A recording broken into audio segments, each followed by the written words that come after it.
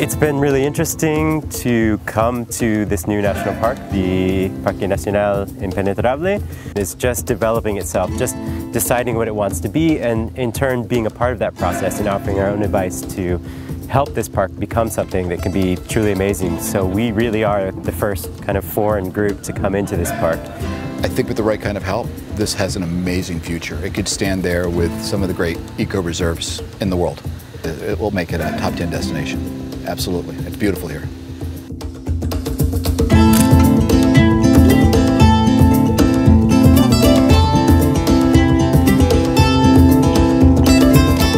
Es un destino emergente. El secreto de Argentina está por descubrirse y ahí está nuestro gran desafío como provincia, como expertos en turismo ustedes y todo lo que significa posicionar un destino nuevo en Argentina o en el mundo. El impenetrable, el secreto de la Argentina. I love the people. I love their passion for their country. I love their passion for Chaco. The kisses that we've received and the embrace from the Argentines.